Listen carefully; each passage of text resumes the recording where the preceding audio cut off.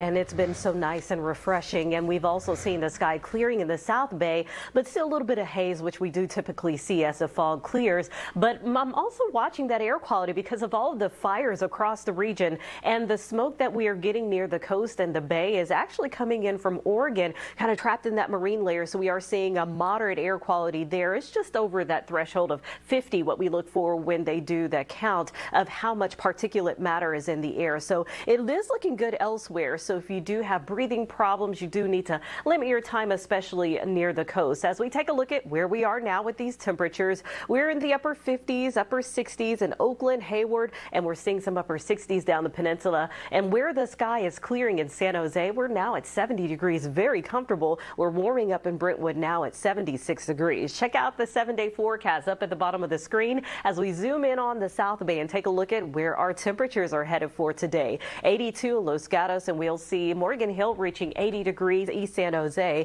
reaching up to 78 degrees. So we are going to feel some very comfortable air, but wide ranging just depending on where you are. We're only making it up to 67 in Oakland for a high. Walnut Creek a high of 79 degrees and a comfortable, much comfortable temperatures compared to what we had over the weekend. While Redwood City is topping out at 72 today, we'll stay in the 60s in San Francisco as well as some mid 50s in some spots. And as we look at the North Bay, highs ranging up to 98 degrees. We're keeping an eye also on our local fire danger index. This takes a measure of the vegetation, the humidity in the air, the wind speeds, and as of now it is fairly low, all thanks to the thick layers of fog that we're seeing near the coast. We are going to stay in this weather pattern as high pressure moves on and a storm system approaching the Pacific Northwest, and its counterclockwise winds flowing around that storm system will enhance our westerly wind and actually provide more cooling and higher humidity as we go throughout the week. So as we look at this 7-day forecast,